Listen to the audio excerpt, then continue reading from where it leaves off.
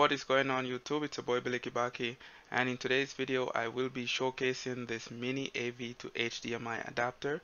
So basically what it does, it takes any console that uses the red, white and yellow compositive cable, and then you can convert it over to an HDMI port so you can play those old school games on your modern television in 1080p resolution. So it kind of upscale the resolution to 1080p or 720p.